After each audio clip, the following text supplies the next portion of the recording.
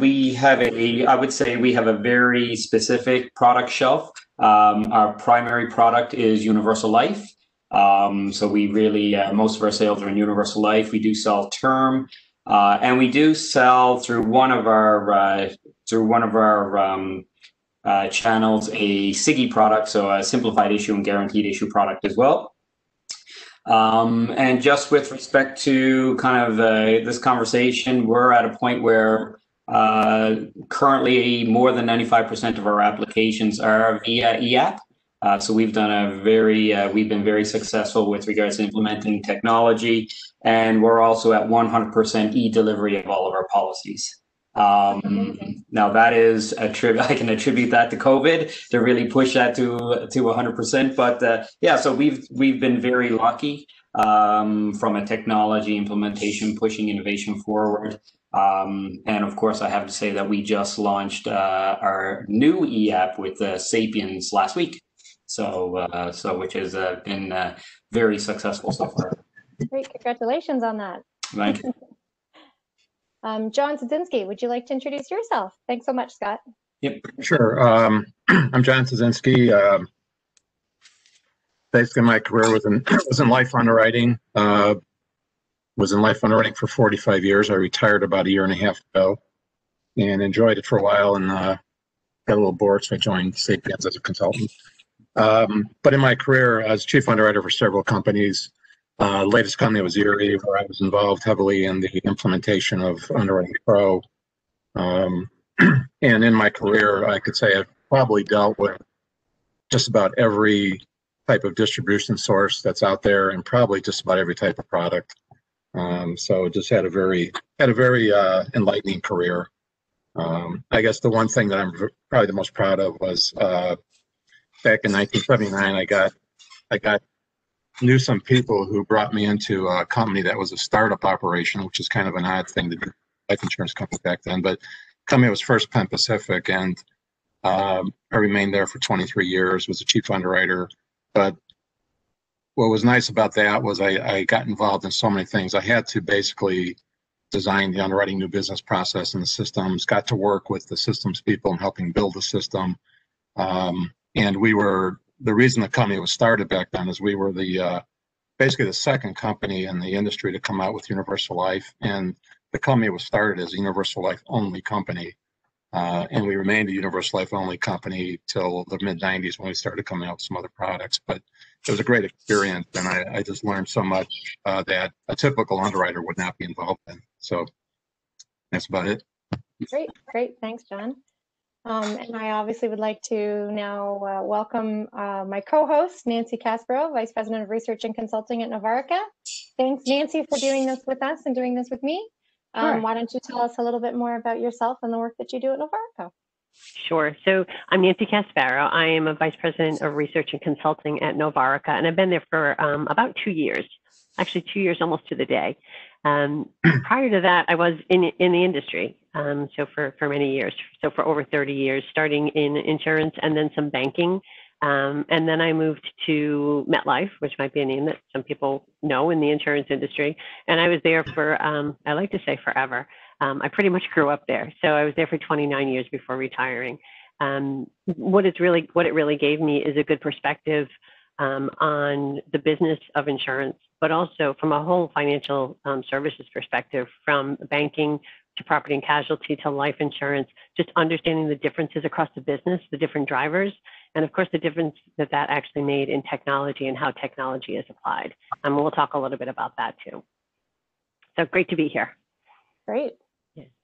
And so you've prepared some research material for us to walk through, or you're going to walk us through, and then I think we're going to open up the panel to some questions from that we have, as well as I imagine some of the folks who are part of the webinar. We want to encourage them to raise their hand or put some questions in the chat, and we'll get to those. But let's see a little bit more about what's going on from your research.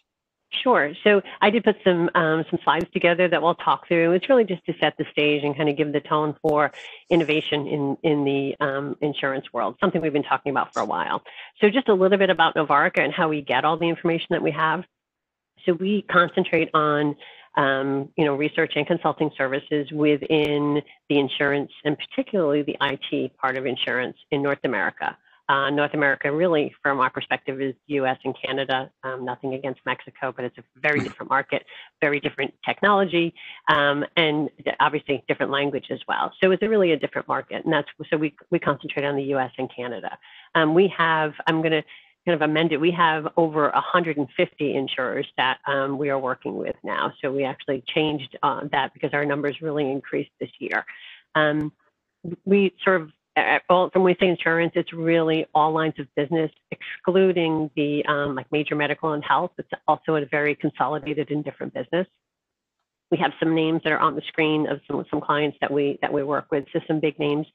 We have large carriers, small carriers. But in addition to those that are actually our clients, we have a research council, which is over 300 insurer CIO members. And it is from that group that are in the industry and living it every day that we get our information. And obviously we share information with them as well. So we really try to keep our finger on the pulse of what's happening, what the trends are, what folks are actually spending their money on from an IT perspective, how innovation is progressing. So it's a great community that shares a lot of information and really gives us some great information for our research. So we can go forward. And we can go forward again. So every year we do research on budgets and projects. So we look to see what are carriers actually spending their IT dollars on, because IT dollars are precious, right? And there's always more demand than there is supply and funding and resources. So when we start talking about innovation and how you work innovation into that, you cannot help but go to the word of digital, right? Digital just becomes something we're all talking about. It's almost become a buzzword, and it really should be more than that, because it really is all about the customer experience, the ability to serve your customer with speed and agility, and how do you really meet them where they want to be, as opposed to us developing things and just expecting them to do business the way that we want them to, and to buy the products that we think we've manufactured for years and years and they should buy. So it's really shifting that dynamic. And when you talk about IT dollars, there's really three things that you want to do, right? There's three levers of value in that. You either want to sell more by investing in it, and there's some information there on how do you do that? How do you drive the transactions, drive the sales? How do you provide information? Because I don't know of anybody today that actually goes and buys anything without researching it first from the comfort of their home, especially in today's world. But now they've actually taken it to a whole different, where they want to do the entire transaction from home by themselves or assisted, but with nobody in their home. So it's a different dynamic that's been happening. The other thing that we look to do with our IT investments is to underwrite or adjust better. So how do you get that information? How do you make that process easier? How do you make it more customer friendly or more agent friendly? And how do you react to changes and react quickly? And then the third thing is that you cost less to operate, right? We're running businesses. And a lot of that, fortunately, being able to cost less to operate can also be, how do you actually meet the consumer where they want to be? So the things that Scott just mentioned, electronic payments or electronic documents, self-service, it's all things that people expect now, but it also helps with our operations and how we make that a more streamlined and a more cost-effective way to do business. So they really do come together. So we can go to the next slide. So as we're looking at the IT budgets and projects, we looked at 2020, and 2020, by all accounts, was just not a normal year. We looked at it mid-year, and there was a pivot that started, especially in the life insurance. They started to pivot their dollars more towards the digital experience. And when I say digital, there was innovation behind that, right? And carriers were doing things they had never done before. Maybe they talked about them, but they had to do things, and they had to do them quickly. So we really saw the biggest shift in 2020, and it's going to continue in 2021, where digital initiatives are at the top of the list. There was a real need to survive in this business by doing things differently, which became a real driver. So the things that we talked about for many years about, how do we test and learn? How do we do things like electronic payments or electronic documents? How do we do that? And I think what carriers found was, if they didn't have it in place, or they had it to a small degree, they realized that they needed to roll it out and roll it out fast. which is a lot, and then learn from it. It didn't mean it would be perfect, but they would learn and they would adjust. And I think in the insurance industry, and again, I'm not casting any disparaging views on the insurance industry. I am in the insurance industry, and I was there for many years. We're cautious and we're risk averse, right? We've heard this for years. And we want things to be perfect, and we want our customers to get things perfect. And what we found during this time was we could roll things out, and we could learn, and we could adjust, and our customers were happy, and our agents were happy. So just something to think about as we go forward. The other thing that we saw is from the property and casualty side, just to give a little bit of a contrast, they really haven't changed their priorities, because property and casualty is way ahead of life when it comes to digital and innovation, right? A lot of it because they had to. And when I mentioned that I was in banking, property and casualty, and life, I've really seen the difference. Banks really knew from many years ago that they needed to watch from their customers, and they had to look at the business from their customers' perspective inside. Insurers have had a hard time moving to that, and to find out how do I understand what my customer wants and give that to them. But banks had a driver, right? Banks had the driver of being very high transaction volume. There's a lot of interaction. Think of all that you do with your bank. And they realized if we meet the customer where they want to be, it's going to be a better experience. Property and casualty followed pretty quickly behind that, maybe 5 to 10 years, right? And they started understanding we need to do that well because we've got a lot of transactions. There wasn't as much of an impetus on the life industry because we don't have lots of interaction with our customers. There are not transactions every single day, but there really is an opportunity to engage with them more, to engage with them the way they want, and to make sure that that's a seamless experience. So I think that the pandemic may have escalated that, right? I think we've all seen that, and we've really realized that you can't avoid it anymore. And there's other forces we'll talk about too. Nancy, you and I have had that conversation. Sorry to interrupt, but around the pandemic. Really, we've been talking about innovation in all ways and shapes and forms for so long in the life industry, but we've really seen a switch in 2020 where it's kind of like forced our hand. So that's how we started coming up with the theme around forced innovation with what we've seen over this last 2020. So I really think that's really an important point to pay attention to. Survival is a really powerful motivator, right? And we really found there was a need. We needed to roll out Zoom to agents. They needed to find how to engage their customers without going to their house. We needed to figure out how things could happen without having everybody in the office opening mail and scanning. And I think those are things we all knew could be there. And I think the business case is even stronger now. So a couple of other things. I mean, when you talk about portals, people are looking to enhance them rather than totally replace them to make sure that they really do meet the customer need. And cloud is something else that it's another thing that the pandemic probably put some light on too, is understanding the benefits of the cloud. And I think insurers are really looking at that. And we've got 3/4 of insurers looking to increase their cloud footprint as we go forward. So we can go forward on the slide. So this is just a look at the budgets over the past several years. It really hasn't changed, right? So as a percentage of premium, it's stayed pretty much the same. And we've had some ups and downs in the business during this time, but it stays pretty constant. So obviously, as everybody on this call knows, it's not necessarily about the dollars, it's what's the priority and how do you go after the things that are really going to give you some value and really going to deliver for your customers and for your agents. So we can go forward. If you look at, again, digital initiatives, and I'm going to keep equating some digital with innovation because I think it's really an important innovation. So innovation doesn't mean it's brand new. It's something that you're looking at and how do you apply it to your business in a different way. And there's lots of opportunities in the life world. So if you look at this, this was really polling our research council to see where are they spending their dollars. Digital on the life side, which is that lighter blue, came back as a top priority for everyone that we talked to. It kind of just made every other category seem so much smaller. Now, obviously, everything else has to be, there's care and feeding that you need to give to everything.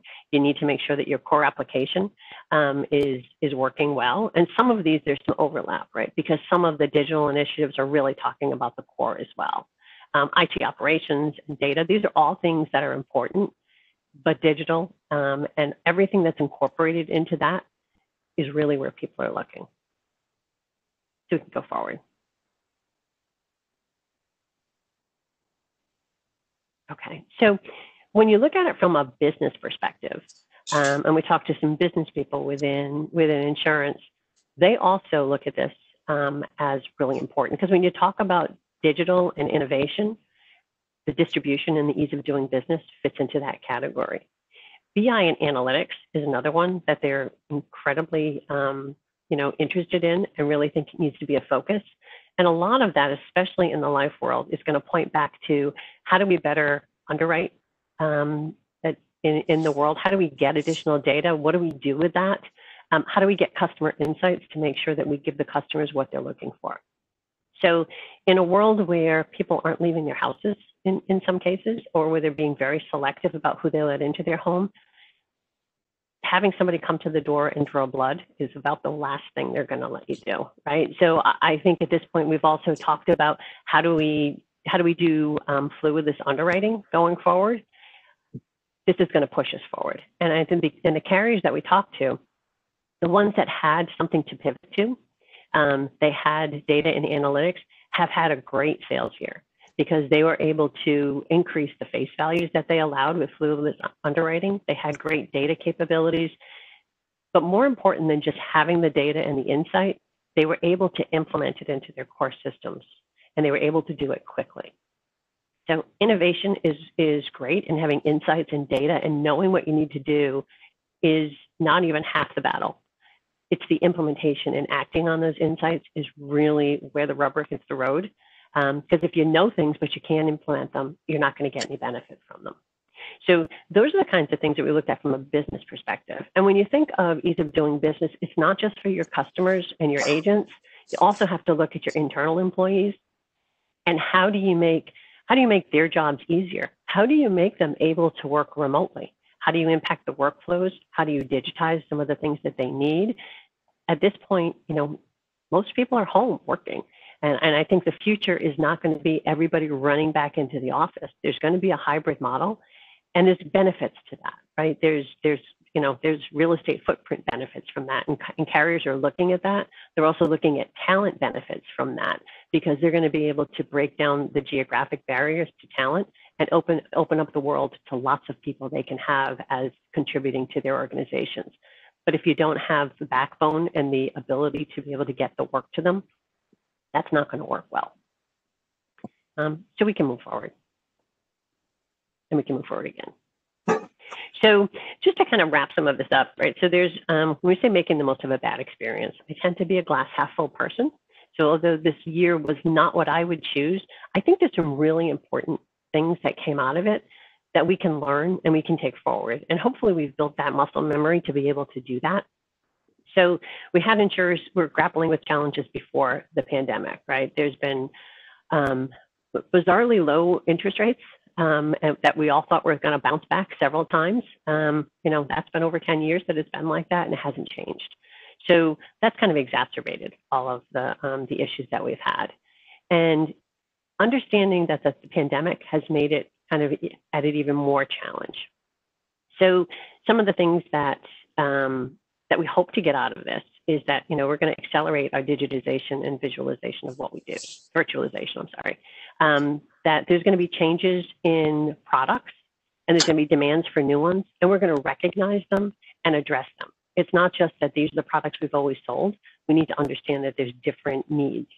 And then an awareness of the demographic shifts, because we've got, the numbers over 50% of our workforce are millennials, right? So as somebody who's like bringing up the end of the baby boomers, I know what the baby boomer generation is like. My kids are millennials. I understand that they're different. And then we've got the Gen Z. We always forget about Gen X for some reason. We just pass right over them because they're kind of in the middle. And then Gen Z is going to be coming up, and they are a totally technology savvy generation. They don't know what a world without technology is. So we've got some real changes coming. But I think what's happened too is with the pandemic, where millennials had this need to do things online, to do things without making phone calls, to not be in person. that has shifted, and the expectations have shifted for other generations as well. I myself do everything online. I mean, I am in technology, but I had resisted in some ways as well. My 93-year-old mother is a chronic Amazon shopper now. Like, that's all she does, right? So there are packages on her constantly. But because she learned that, she's also expecting everybody she does business with to be able to meet her where she wants to be. So I think that's really extended beyond the generational barriers, and we need to understand that as well. So we can go forward. So the one other thing I wanted to bring up, which is another force that's coming at us, is that AM Best is looking at innovation. So this actually like scared some people to their core, right? But they were looking at it as a rating factor.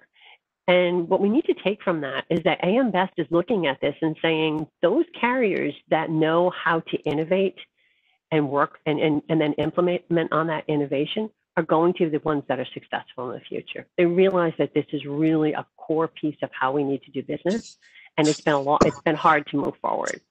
So measuring your innovation is a really hard, nebulous thing to do. So it's really kind of a maturity model, and it's looking at, is your leadership supportive of innovation? Is your culture supportive of innovation, or does it kill it, right? Because cultures can kill innovation because it's like the antibodies that go after something that's different. Do you put resources on it? Do you have the process and structure? You're measuring results, and what kind of transformation are you actually getting from it? So it's an important thing, and AM Best has gone out and they've actually done this, and they've done kind of a baseline for carriers and shared it with them. But eventually it will be published. So it's not published to everyone yet, but it's something that's coming, and we need to be aware of that as an industry. So we can go forward.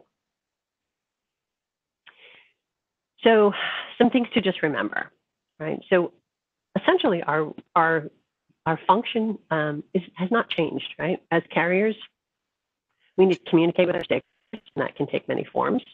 We need to analyze the risks and the losses, and we need to create and maintain contracts. So we've kind of looked at it. Flip that a little bit on its side, and what's in that box is you really look at it as you need to strive to become easy to do business with, not just communicate to people. You need to generate the insights from data. And as I mentioned, you have to be able to act on those insights as well. And then you need to be able to bring new products to market quickly.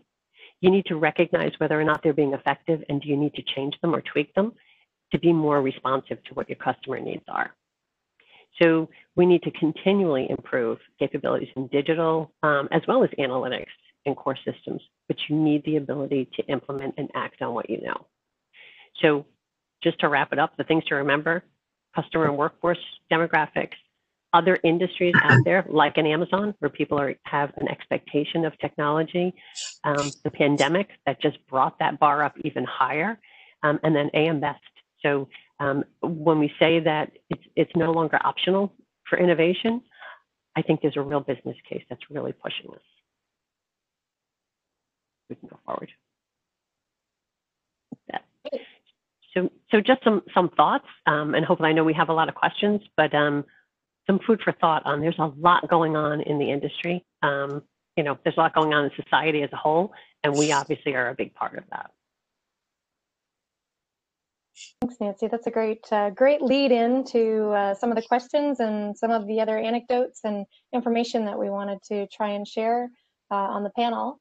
So maybe we'll start getting into some of the questions that have kind of come up through your presentation, and that we've kind of thought about leading into this. And I'd probably like to address the first question over to Scott, if that's okay, around being easy to do business with that Nancy talked about in this new world.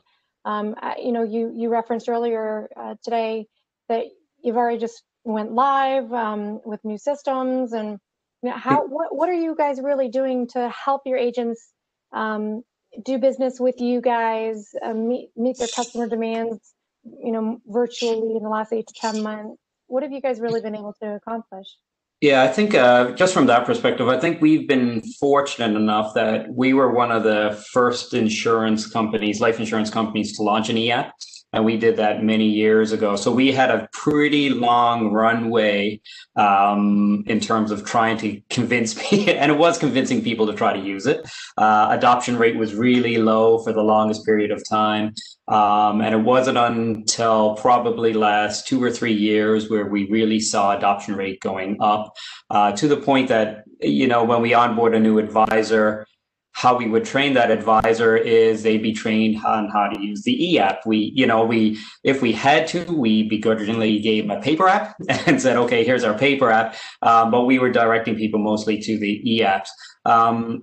So from our perspective, we were lucky that way. So when the pandemic hit, we were pretty successful with regards to already having a core group of advisors that were already using our e-app. And I think it just became a necessity to say that we have nobody in our office. We went 100% work from home. We used to send one person into the mailroom one day a week to try to process and it wasn't even focused on, it was focused on checks that we would get to make sure premiums were being paid. So it almost became a necessity. And what we do is focus our attention on, okay, those who aren't using the e-app or the technology that we have, how do we get them there? But we didn't just focus on the e-app, we focused on the full experience. So we have an internal system or a portal, if you want to call it, for our advisors. And we've been very successful with the launch of that because it gives them a status update. It's where they can find out all of their information. It's like their own little portfolio. We call it Web Kapow. Don't understand the name of it personally, but it's been very successful. So advisors already knew that, I'm going to log on. I have a log on. I can go in and see it. So then, for us, it's then training them on not just about how to complete the e-app, but how they can have a digital experience with us. And then with respect to the policy delivery, it's funny because when you showed the slide on IT spend, and I agree with that we haven't spent a hell of a lot more than what we were originally going to spend on our IT budget. But I just find it funny that I've been pushing digital delivery of policies for the last 3 years, and I'd always get back, it's a 2-year project, it's $1 million, $2 million maybe. And it's interesting, your point about perfection, because I think that's what it was about perfection. When the pandemic hit, all of a sudden we were delivering our policies electronically within about a month. Again, wasn't perfect. Apparently, we had PDF copies of our policies already. They weren't pretty. They weren't as fancy as what they wanted to be, and the delivery mechanism wasn't spectacular. But you talk about a minimal viable product. It was exactly what we needed, and people started to use it. And then you attach a DocuSign signature with it, and again, it was training the advisors on how to do everything digitally, so then they could see the whole journey. So I think for them is understanding the whole journey, and even if you can get them comfortable with one part of the process, to us that's the key, is getting them comfortable with one part of the process. Then they'll quickly expand to other parts because they know, oh, this isn't so bad, this isn't so scary. So that's how we've been successful with that. And then of course we just launched a new e-app, which is an even more enhanced e-app with Sapiens, which we're hoping, because it's always the question of, all right, once the pandemic is over and we all go back, will people gravitate back towards that? And our intent is, we're making a pretty significant stance in saying, no, we're not, we still want to be a digital company, a life insurance digital company that operates from a paperless perspective. So, Scott, it was interesting that you mentioned the minimum viable product, because I think that's something that we've had some difficulty in getting people to truly understand. So hopefully with the type of experience you had, it's something people get, right? We did something, it was not perfect, but it was really good. It was good, and there's an ability to be able to kind of learn from it and see what you need to do. I think one of the things that we need to get over as an industry is that we strive for perfection, but part of it is because we budget. And if we don't get everything into that very first implementation, we're never going to go back and do anything more. Day twos never happen. Right, exactly. So I think that's a really important lesson. And the other is to be able to have some kind of flexibility in your applications to be able to make those changes pretty quickly and easily.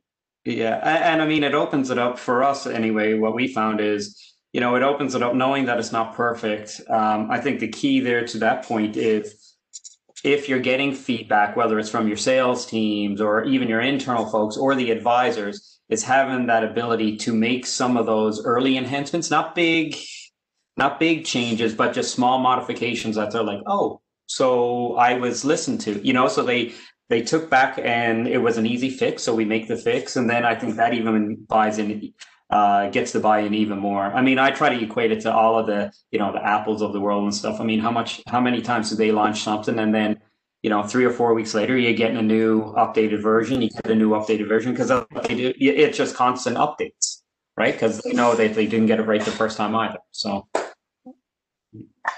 Scott, there's a question that I'm seeing here in the chat. What are you seeing done as far as strategies? It could be for Nancy as well. What are you seeing done as far as strategies employed to increase the usage and adoption of the EAP process? Did you guys do anything? Did you guys do anything special? Money talks. Let's. There's always. I mean, at the end of the day, for us, because we have a fully integrated EAP. I mean, ultimately, it will go from our EAP to our underwriting system to our policy admin system. We do get efficiencies from that perspective. So if it's an EAP, not everything auto ingest. We have lots of kickouts and reasons why it doesn't auto ingest, but we do get operational efficiencies. So to your point that you made earlier, Nancy, we do save money operationally. So for us, it's, to get people on board. And a great example is, with the launch of our new EAP, there's a little bit of an incentive there to say, hey, if you use it, maybe we'll give you a little bit of an increase for certain things, or maybe there's different incentives that you can give. I mean, that's without saying, let's face it, sometimes you just got to buy the usage. That's without a doubt. And then it's just training, a lot of time on training. We spend a lot of time, our sales force now, basically their whole initiative right now is, it's sales, but it's more of a training capacity, how to use our tools. Their conversations are not about premium targets, or it's about how to use the tools so that you can write business. So, I mean, we haven't come up with any magic bullet yet, but, whatever we can. Yeah, I can give you a couple examples of how to, get agents to, to go to an EAP, and it's real life examples. One company, what they did was they reduced commission on paper apps, which was, disincenting them. And another company, what they did was they told the agents that on the next January 1st, they were going to entirely e-applications. So for that year, what they told the agents was, we want you to transition over to e-apps. And the way they did it was they told the agents that if you submit a paper app, it's not going to count for your bonus or your incentive, whatever was the trip or anything for the year. And, that got their attention really quick. And they had a couple old timers that, were adamant about, I want to use paper and blah, blah, blah. But all of a sudden when you told them, well, okay, well, it's not going to count for your bonus and you're not going to make the trip next year. Well, all of a sudden, hey, I'm going to use an EAP. So yeah, exactly. Not only can you incent them, but you can disincent them also. And, and there's a lot of it's training. I mean, you go to an EAP, NIGO disappears. And, if you train the agent, say, listen, we're never going to have to come back to you to say, hey, you forgot this on the application, or you forgot the relationship with the Benny or whatever. And also, to train them that, hey, when a paper app comes in, we've got a lot of extra work to do. And if an e-app comes in, and if you got the right system, it goes right into the system. The underwriter sees it right away, and your cycle time goes down. So there's a lot of pluses to it. And I think it's, I've heard some companies say, well, if we go to a e-app, we're going to lose business because our competitor isn't doing it. Well, the thing is, everyone's going to be an e-app eventually. And, I've always said, if you treat your agents properly, if you have good product, good service, you're not going to lose them. I mean, they'll stay with you. Yeah, I mean, absolutely. And that's the thing. It's the full to us. And the point that you made, John, is that if NIGOs go down, and I mean, we've had instances where, because it qualified for our non-mid limits, it came in, it automatically ingested into our system. They answered all of the medical questions that we asked without any problems, and we have auto issue. So literally, whether they're on the phone or meeting face to face, they got a notification that the policy was approved, and here's a copy of it. Right. So I mean, I think they start to realize, oh well, that was easy. Right. So that was efficient. So it looks good for them in front of the client. Yeah, the funny thing is too, is I think it's it depends on the distribution. Now, I think P&C agents, they've been doing non-paper for years. I don't remember the last time. Yep. I've been around for a long time, and I've bought a lot of houses and bought a lot of cars. I don't remember the last time that I had to fill out a piece of paper to get my auto or homeowner's insurance. And in fact, I don't remember the last time. I remember the last time I met my agent face to face, and it was back just after I got out of college. My mom worked at Sears, and my agent was, at that time, Allstate had agents in Sears stores. And I went pick up my mom, and she said, "We go talk to this guy, get your car insured." And that was the last time I actually saw a P&C agent in person. And I don't think I've ever filled out any paper. I mean, they're like, I think you mentioned, like, they're way ahead of us, of the life industry. They are way ahead, and that's a perfect example. But the last time I saw my agent was in the grocery store. It had nothing to do with any kind of business. I wouldn't even recognize my agent. I've never seen him. So. But I think when you talk about getting adoption, I think obviously when you're impacting someone's income, that's a motivator. Right. The other is cycle time means you get paid faster, right? So that's still hitting them there without really changing any of your compensation structure. But the other is, I know some different companies have looked at, different ways of implementing change. And one is getting one of your biggest detractors and getting that detractor to be accepting of it and working with them really closely. And there's lots of incentives you can give. The other is starting to work with some of the younger agent population. Again, not disparaging more senior people, because I'm in that other generation as well. But there is just a natural need. In fact, a lot of the younger agents are really looking for change and really looking for ways to make this better, because they know that it can be. And what happens is, as they're doing it and they're being more productive, people notice and they understand it, and they want to understand how they can be just as productive. So there's lots of ways to incent. Another big thing too is your EAP process has to be simple and intuitive. Mm-hmm. So that anybody can go in there and without even training, just figure it out. I mean, and most ones I've seen are like that, but some agents just get kind of like, I don't know how to do this. And my experience was, once they got in and did it a couple times, it was, well, it's easy. Why didn't I do this before, kind of thing, Yeah, well, that's good. That's becoming even more important, because as each carrier launches, of course, and that's where you get the disjointed nature of life insurance too. Every carrier has its own EAP. So if you have multiple advisors, who are comparing it against markets, or they may use your EAP depending on how busy they are, maybe your EAP once a month, but then they're also using 2 or 3 other different EAPs. So you're absolutely right. If you can make your EAP simple enough, they will gravitate to your EAP, because if it's easier to do than your competitors, then they will not necessarily say that they will sell your product when they shouldn't, but they would gravitate and probably push your product a little bit more, because it's easier for them to deal with, for sure. Well, and I think companies have to think in the future too, because a lot of this may end up eliminating the agent in the sales process, especially for smaller face amounts. Yeah. So you have to something that's simple, that a customer can go into your website or wherever and do any application and not stumble over things and not understand how to do it. It's got to be very intuitive for somebody to fill it out.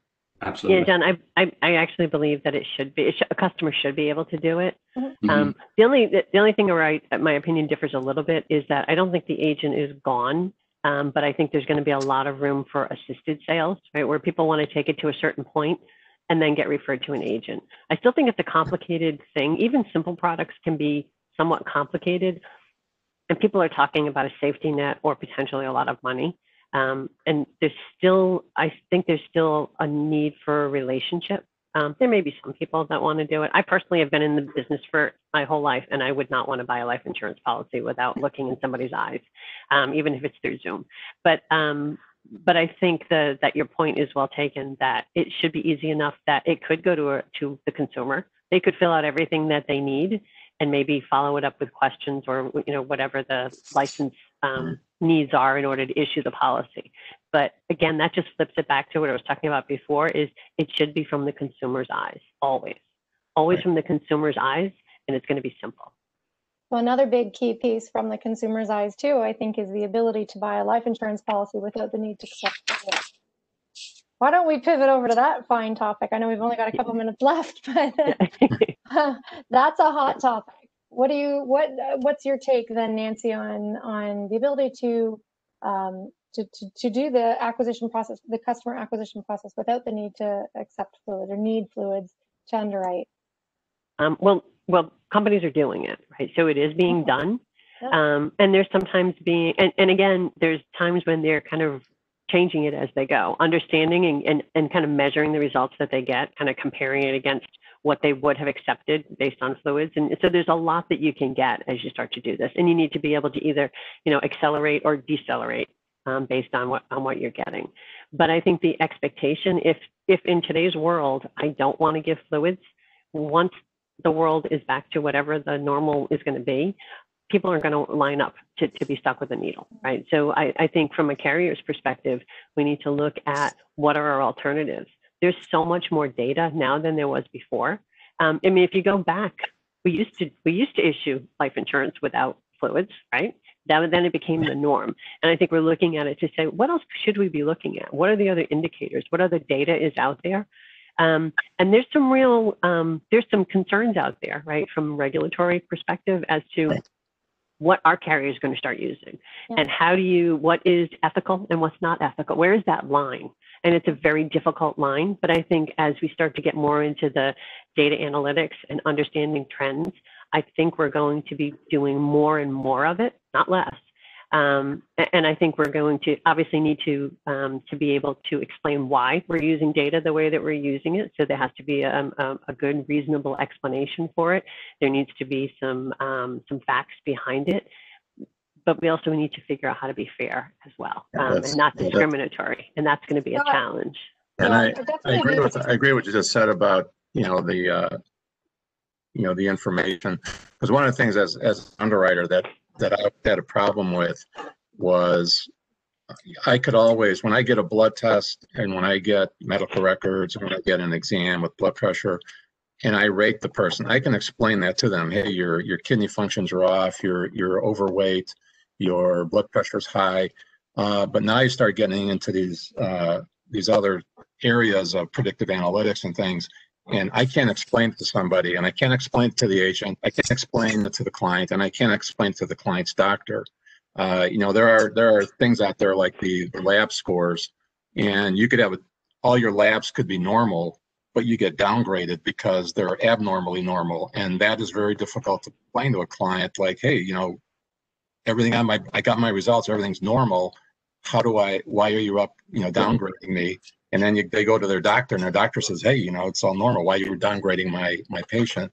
So yeah, that's what concern I always have about this is that can you explain to somebody when you get this data, what it is in that data that's causing you to be downgraded or declined even, But I think there needs to be a change in the industry from a certain perspective, because we talked about customer with the app customer experience. I think some of it will become a choice, right? Some of it should be, hey, if you don't want to provide fluids, and obviously, we've changed our non-med age and amount limits during COVID. We're at age 50, 750,000 requires. Now we've upped, we've enhanced our questions. We do telecues, if required, we'll get a APS. But I think there's the other element where some of it, and right now we kind of do black and white, which is you're either non-med and therefore you get a standard rate, or you do meds and you might get a preferred rate or an elite rate or even rated to a certain extent. But I think, I don't think nobody really has asked, hey, would you like to do medical? Because if you do a medical, you may actually qualify for a better rate. Nobody really asks whether you want or whether you don't want. It's either if you're in this non-med category, that's why and then the outcome may be, hey, well, if you answer yes to a question, you got to give the meds. Oh, yeah. But we don't really give the customer a choice. So I think there's an element where you're going to see a divergence. But sometimes though, the concern with giving them a choice is then are they anti-selecting against you? Well, I know my blood's abnormal. I don't want to get a blood, so I'm going to do it the non-med way. But another thing that is kind of interesting is when you compare us to the P&C side, when you get your auto or homeowners, they don't tell you you're rated or you're table 4 or you're preferred. They tell you your agent says you owe us $47.61 a month. On the life side, we've got 25 different rate classes that we put people in, and we tell them what that is. And part of it is that we have to, because there, at least in the U.S. we have regulations with adverse decisions and things like that. But it would be nice to get to a point where, if you're just using data, you just say, hey, your cost for this insurance is $50 a month. It's no difference from a bank who gives you preferred or super preferred or whatever. All you know is this is what I got to write a check for every month. Exactly. It's no different than a bank who, certain clients can get prime, certain clients have to pay prime plus 4. It's risk rate, it's risk based. You don't know why you got that rate. You just told that's your rate. So I absolutely agree. I think we give the customer, from that perspective, way too much information that actually makes our product even more confusing, right? So we talk about how confusing our product can be is that, right? Plus we have all these preferred rates, and everybody expects to get the best rate, and only a small percentage do. So you got a large percentage of people are going to complain because I didn't get the best rate. Exactly. No, you're absolutely right. And I think that's going to be a challenge, right? So regulators are looking at this as well, right? And try to understand. Right. And I think some of the things that from a regulatory standpoint, there's still some struggle is, on the one hand, we're hearing AM Best say, you have to be innovative, you have to do things differently, you have to, in order to move this industry forward. And the regulators are on the other side saying, let's be slow about this. Let's make sure that nothing you do is going to adversely impact my constituents, which, they're both good forces. Somewhere in the middle is where the carriers need to figure out what they can do. And they need to be, that's why I was saying, they need to be able to explain it. So understanding the data and having the facts behind your analysis is going to be really important, because regulators are going to come in and say, what are you doing? But the regulators are looking at what are the innovations we need to allow. How do we make sure that we allow innovation in this industry? Because they do know that innovation is going to benefit the customer as well. So there's a fine line and there's some balance. And I think there's going to be a lot of activity as carriers come up with new things that they're going to do, and regulators look at it to understand it better and figure out what they're going to allow and what they're not going to allow. But the one thing is for sure, we know that every state will have something different, right? So what they'll allow.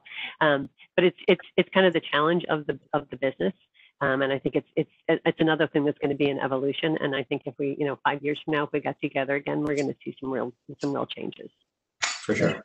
We always have to be aware too, because what happens generally is when one state finds something they don't like, it tends to spread. So that's where we are. We don't like insurance companies doing this. The other states hear about it, and all of a sudden they jump on the bandwagon. So so like I said, you always have to be careful of what you're doing, because be aware of that. Right. So, but it really points back to, that's where you need to make sure that within your organization and within your applications, you're flexible enough to react to that, right? So how do you make sure that you can make those changes when you need to? How do you make sure that your implementations are going to be smooth? And if you need to pull back on something, that can be done as well. So, I mean, I grew up in the old days of a COBOL program where you had to go out and change it in about 50 or 60 different places, and there was always one we missed, right? Today, we do have those opportunities to be more agile, and I think we need to take advantage of it. And Scott, were you able to do that over the last few months with the changes that were required to rapidly pivot? Maybe, as you said, you changed your agent amount rules pretty quickly. Were you guys able to change your rules, update your rules? And I would say, we were lucky enough that we could change a fair bit, but there are also elements where we created workarounds. There are, when I just mentioned that we changed our non-med limits.